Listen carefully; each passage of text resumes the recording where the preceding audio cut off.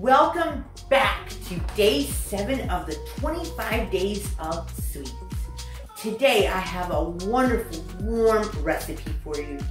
Ginger cupcakes. Not gingerbread, but ginger. So it has a little bit of ginger and a little bit of cinnamon and a whole lot of warmth. Shortening, some sugar, molasses, ginger, and cinnamon. So we're going to bring this to a boil.